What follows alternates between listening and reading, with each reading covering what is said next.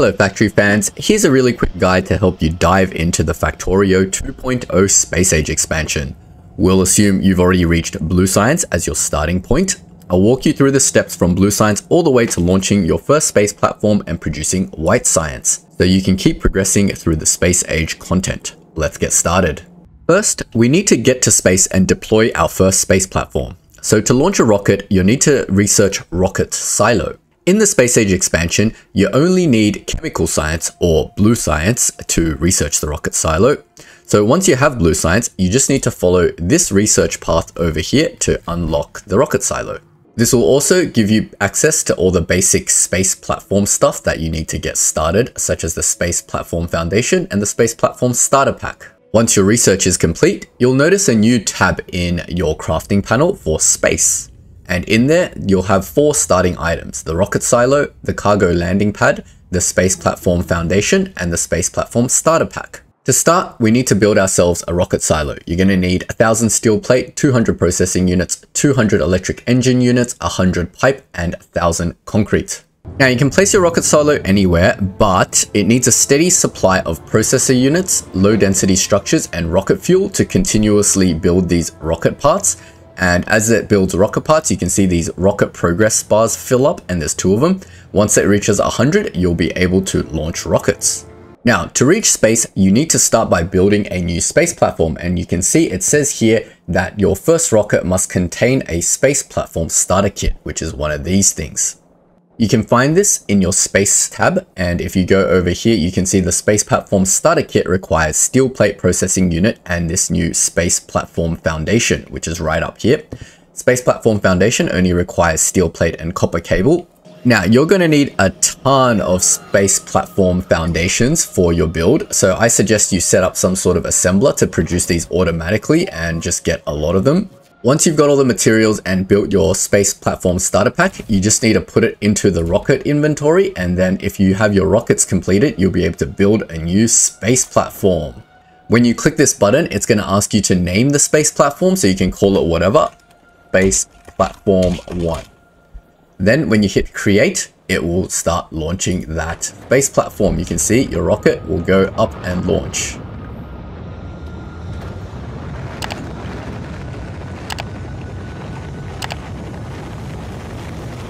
And off it goes. Now, to view your space platform, you need to use the remote view, and that's now done by hitting tab. And once you hit tab, you can see there is a new panel on the left here that shows you all your space related stuff. Clicking on the space platform will then take you to outer space, and you'll have a remote view of your very first space platform. You'll notice there's nothing on your space platform besides this Space Platform Hub, and inside the Space Platform Hub, it starts you off with 10 space foundations. Building in space is similar to building on the ground. You just hit B and then you select what you want to build.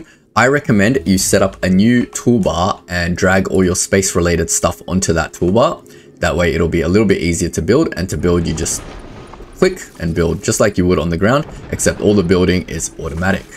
And you can see very quickly we run out of space platforms. To continue expanding, you're going to need to send up your building components to the space station the same way you did with your starter kit via the rocket. So you can just drop stuff into the rocket inventory, and you can see you're going to hit this 1-ton weight limit pretty quickly. So you're going to have to send everything up you need in batches. Now, I recommend to get started, I would send up something around like 50 belts, some long hand inserters, a few fast inserters, some solar panels, around 4. I just use 1 electric smelter, a couple of assembling machines, as many space platforms as you can possibly send up. I get 3 asteroid collectors and 3 crushers as well. Now, in your space tab, you'll find some of these new buildings like the asteroid collector and the crusher over here. Now, I recommend you set up some assemblers to produce these automatically. I've got 1 producing the asteroid collector, I've got 1 producing the crusher, 1 for the cargo bay, and 1 for the cargo landing pad. Just because in future, if you want to expand your space infrastructure, you're going to probably need a lot more of these. So just have these crafted via assemblers automatically instead of handcrafting. You can obviously handcraft your first few to just get you started. All of these need very similar materials. So down here, I've got a belt weaving going with 4 materials. It's just the electric engine, the blue circuits, the low density materials, and finally just some steel plates. The cargo landing pad thing will require concrete as well, so I was just manually feeding it in from the side, but I only need like one of these, so it's fine. Now, it'll probably take a few rocket launches, but once all your required building infrastructure has been sent up to space, we can start on our space platform build. This is the one that I've done. It's a very quick and simple setup just to get some white science going. Now, it's not in ratio or anything, it's just to get you started. So first, we need to power everything, and to do that, on my right, I have 4 solar panels. Next, we have the asteroid collector, and they need to be placed over here on the edge of your space platform. Once you've placed one down, you can see it'll just start collecting any asteroid that comes within this range of it. And there's 3 different types of asteroid it can collect: this metallic asteroid, this carbonic asteroid, and this oxide asteroid, and they'll all sort of mix in here. To prevent them from mixing and hindering your white science production, I've chosen to keep them all separate. So I've got 3 separate asteroid collectors. You can see it just grabbed an asteroid. You can set the asteroid to filter a specific asteroid that it picks up, so it won't collect these other random asteroids. This one is specifically designed to collect carbonic asteroid. This one is only going to collect the oxide asteroid. And down here, I have a 3rd one only to collect the metallic asteroid. This probably isn't the most efficient method. You could also just have one asteroid collecting everything and then use like filters to filter it out and get them processed separately if you want to do that. Now, once the asteroids have been collected, they need to be crushed. So I've built a crusher next to each asteroid collector, and they need to be fed in via an inserter. So you can see here, we've got an asteroid collector for the oxide asteroid, and then it's being fed into a crusher. Now, the crusher needs to have its recipe set so it can crush metallic, carbonic, or oxide. So you need to set that, make sure you do. You can see a carbonic asteroid will crush into carbon. The oxide asteroid will crush into ice. And finally, the metallic asteroid will crush into iron ore. You'll also notice that all of these asteroids also can output the asteroid itself. I guess it can fail to crush, and they will feed onto your belt over here like this. So make sure, if you don't want to get that jammed, just set your filter inserter for the desired material that you actually want to come out, which is the actual crushed item and not the uncrushed asteroid. Next, we need to process the iron ore coming out of your metallic asteroid crusher into actual iron plates. For this, I've chosen to use an electric furnace, but you can use anything you like. You can use the coal as a fuel source if you want to use a steel furnace, I guess. But electric furnace seems to be the easiest method. So iron feeds in, plates come out. Very simple. The ice and carbon is very straightforward. So straight out of the crushers, I've got ice feeding into one side of a belt and carbon feeding into the other.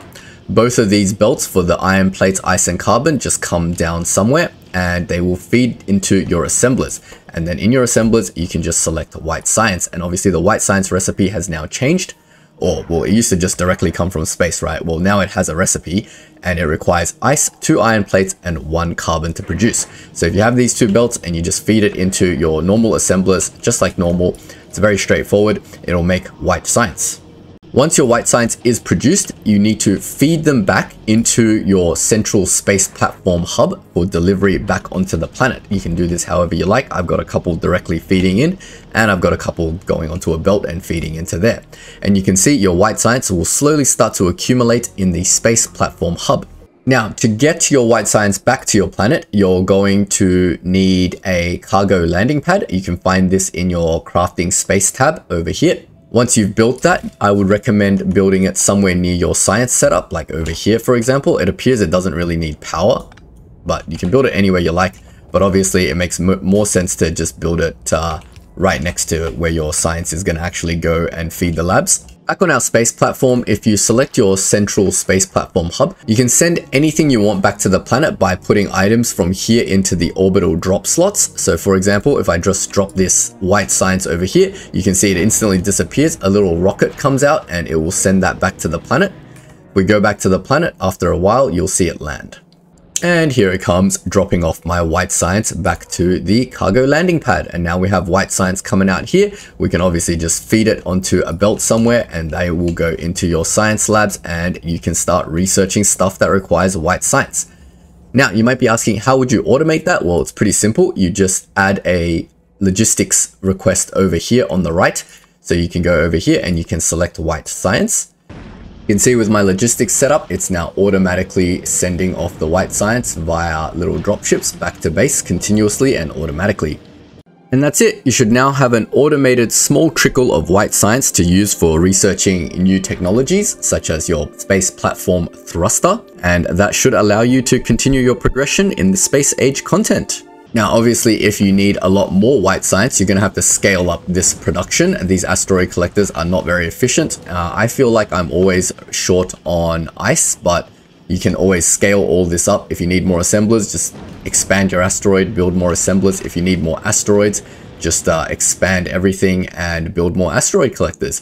But I'll leave optimizing this build to you guys as homework. I'm sure you geniuses can come up with some amazing optimal build to get like 1 science per second or something like that out of this asteroid. But this should definitely get you started. And I found it all a little bit confusing, so I hope this guide has helped you. If you learned something from the guide, don't forget to like and sub, and you can check out my full space age Let's Play series on my channel, and I'll have a link in the description as well. Thanks for watching.